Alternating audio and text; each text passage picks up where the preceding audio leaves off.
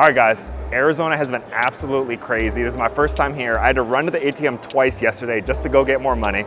I'm headed inside right now. I only have 2 hours until my flight leaves. So I'm gonna go and dig through some dollar boxes and see if I can find any last minute deals here on Sunday. So I'm not the biggest baseball guy in the world, but this first box I stumbled across had a lot of good stuff. So I thought, you know what, let's go for it. I mean, like Juan Soto Inception Red, numbered for $10 sticker. I don't know the most baseball names, but I was flipping through here and I know Vladimir Guerrero Jr.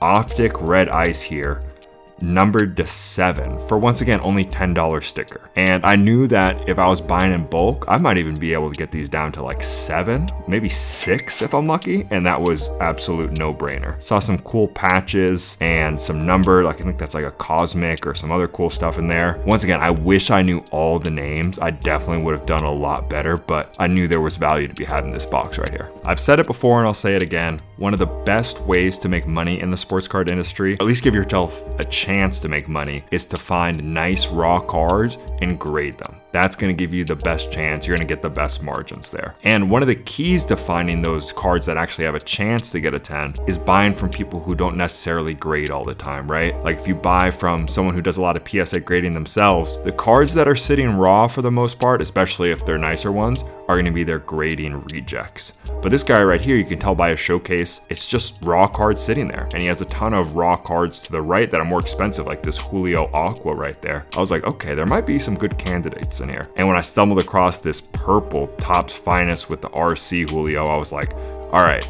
this is exactly what I'm looking for.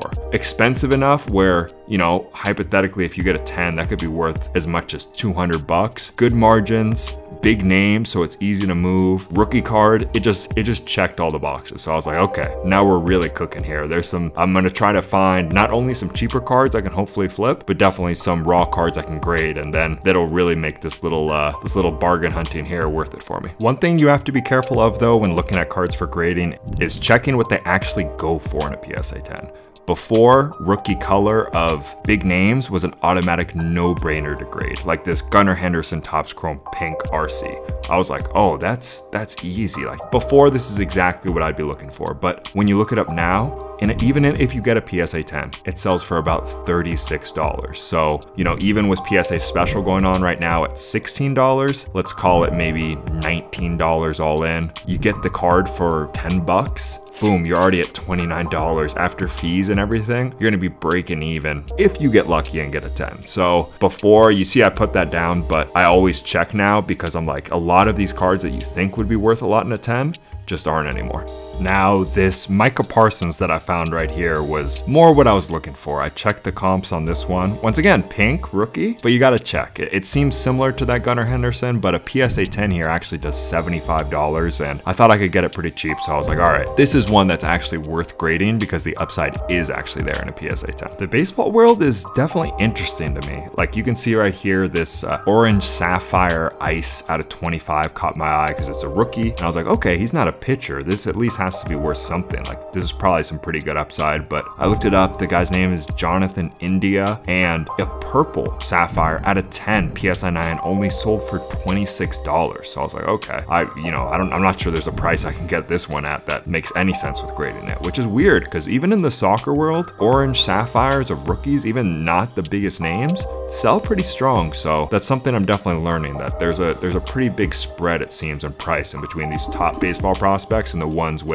not as much hype. And that spread seems even crazier with pitchers. I was coming here and I find this Topps Chrome Black Yankees color match rookie out of 10. I'm like, oh man, 20 bucks sticker? Like this has to be worth more. But once again, I looked it up and it's just not, you know, I thought, I was like, Yankees, big name, everything going for it. Baseball is weird, man. I definitely, once again, I'll admit to you guys when I don't know something too well, and baseball is definitely one of those things.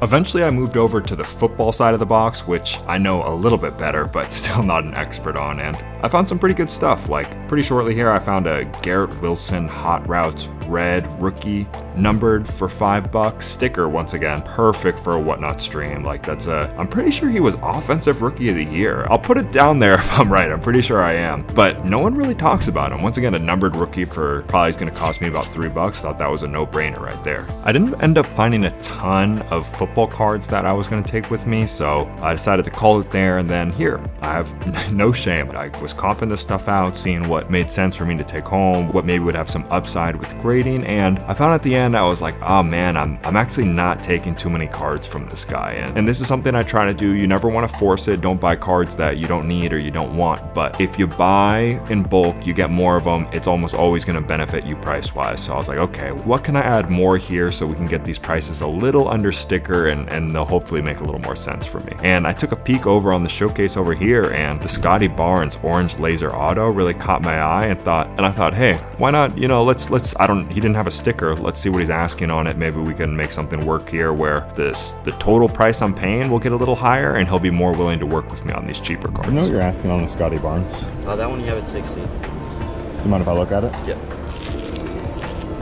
Is that old Scotty Barnes again? Yep. Everyone's asking about that. Yeah, he is.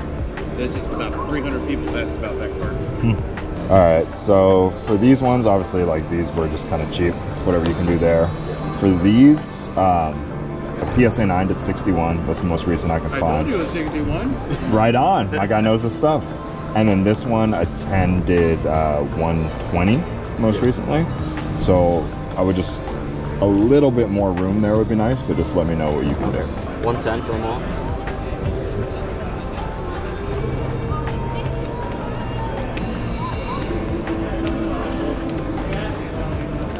Yeah, that's fine. Thank you, man. Yep. Appreciate it. So in the sports world, one of the hardest things to count on is player performance. I hear plenty of people who act like they know. They're like, oh, this guy, 100%, he's gonna be the next big thing. Oh my God, you're buying this guy's cards. He's such a bust, what are you thinking? None of us really know anything. I mean, these GMs who get paid millions of dollars a year, they get it wrong like 75% of the time. So what do any of us know? When that comes to the sports card world, sure, yeah, it's fun, and I do it to go after prospects and hope they make it big. But if you're trying to do this as a business, betting on that and that really being your strategy is tough. But one of the things you can definitely count on is hype. Hype is much more predictable. And I think with the NFL draft and some of these quarterbacks coming out this summer, your Caleb Williams, Drake May, JJ McCarthy, there's gonna be hype there. I don't know how they're gonna perform, but I really do think when they get drafted, there's gonna be a lot of hype and people looking for their cards. And this guy right here, I saw he had a ton of Bowman Chrome, nice cards of all those quarterbacks I just named. I think he said he was a breaker, so he ripped through a ton of these, and he just had so many. Caleb Williams, Drake May just stacked. A lot of them not even in top loaders, I think, because he had so much. I think at one point too, I even asked him and he went and got more from his case. And I was like, this stuff, especially because I can grade it, would be perfect to pick up. Eventually, I settled on a few cards that once again, I thought had some higher upside being graded. There was a Drake May auto, Michael Penix auto, a couple nice Caleb Williams cards, some Marvin Harrison.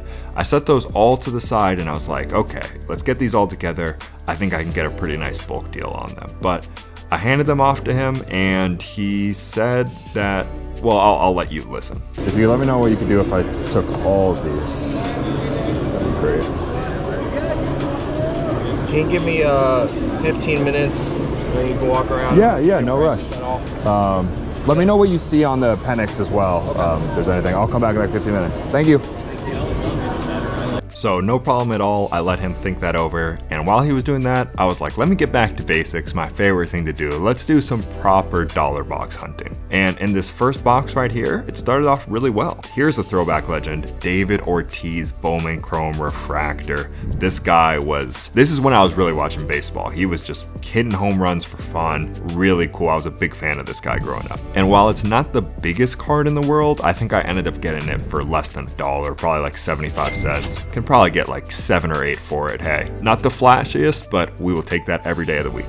Now I bet you guys didn't think I would be finding this in a dollar box. What about an Ohtani Topps rookie? I don't think it has the RC on this, but it's from his rookie year, 2018. And to find this in a dollar box, crazy. Automatic pickup. Not the most expensive card in the world once again, but at about $10, less than $1 into 10. I'm telling you guys, if you put the time in, you're gonna find cool stuff, more importantly like this, but also stuff that's worth, 10 times your money. Not too bad. And this box was just full of steals. Look at this this Juan Soto Optic Diamond Kings, numbered less than $1. No brainer all day. It's unlicensed, but the more I can add to my pile, once again, the cheaper I'm gonna be able to get stuff for. And look there, a little Randy Johnson Donruss rookie. I thought maybe that'd be worth something, but I checked it and shocking. That guy's a legend. I know it was the junk wax era, but that's not even worth $1? Crazy. But anyways, back to the point.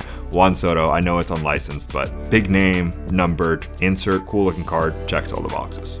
Here was another fun pickup. Sorry it's off camera, you're just getting a shot of the fresh kicks in the pants here, but Stephen Curry Flux Silver Pulsar in the 25-cent bin. I thought that this was like gonna be the find of the video right here. I thought I had really struck gold. Unfortunately, comps on it are probably only about like $5, but once again, 25 cents, can't go wrong. Maybe run it in a whatnot auction. People are always looking for Curry and stuff like that. So not quite as good as I thought, but still, once again, just adding to the pile, just killing time really while I'm waiting for those, for that guy to comp out those football autos. So I'll take it. Here's another cool one that kind of happened off screen. Sorry about that again, but Tatum Hoops Premium Green color match. That's just a clean looking card. I'm a sucker for a cool color match. I think this one probably sells once again for like $5, but heck, I'll take this. This is just good eye appeal cards, fun stuff. I will say big names, good eye appeal. You'll find a use for these somewhere. Some of the not as big names, tougher to move if they're cheaper cards, but Curry, Tatum, even if they're cheap like this, always gonna be in demand for someone. I didn't end up picking up every card I pulled out of this box, but definitely like the Curry and the Tatum and Ortiz and Ohtani, some of the nicer ones I got. I think in the end I had like 15 cards, maybe 14, and wow, they were so flexible. I ended up getting a killer deal on these ones. Do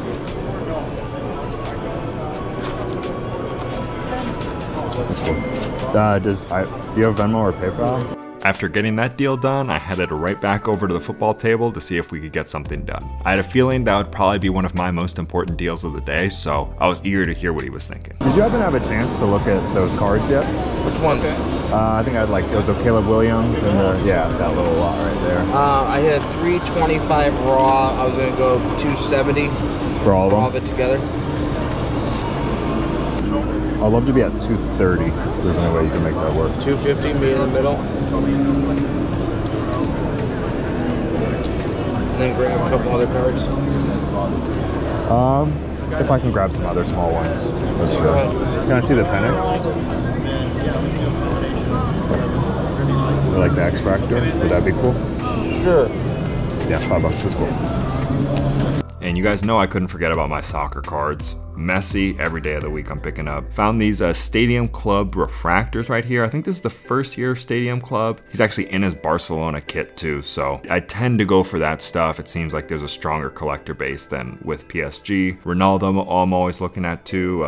Vinicius, there was actually some cool stuff here. That pink, surprisingly, was very low numbered. I thought that was just a regular parallel, but I believe it's numbered to 49 or something like that. I'll pop it up what it is, but I did not expect such a nice Vinicius numbered card just to be sitting there. There's a couple other ones, Pedri, but I'll be honest, for soccer, I'm sticking to more of the bigger names right now. That seems to be what's moving. There's just so much printing in the soccer card world, but that's a discussion for another video. You know, he had some other stuff in the showcase, and I was trying to see if we could work something out. Eventually here, a Cole Palmer rookie auto caught my eye. I think with soccer prospects, something that might be interesting to think about is going and buying the rookies once the initial hype from their release is kind of faded. Like, it's funny because Cole Palmer actually has a lot of hype in real life right now because he transferred from Manchester City to Chelsea and he's been scoring goals and playing pretty well, but in terms of the card world, I don't hear much about him anywhere. So getting this rookie here is actually out of 10. I was like, okay, raw, graded, could be an interesting play. Do you know what you'd be asking on these ones right here? And just FYI, you know that's the Barca jersey, right? Yeah. Because almost everybody thinks that's Miami. Oh, really? Oh, because it's pink? Yeah. I'm a big Barcelona fan, so. Oh, okay, that's nice. But there's a Donruss from the previous year. I had a 25 for 37, so I think that's a fair comp. Yeah. So, let me see. For math's sake right now, 40. Because I was asking 150 for him, and I was at 20 each on these originally, but I'll do 200 follow. Let me just look up the Cold Bomber? Palmer, yeah, real quick. See if I can follow.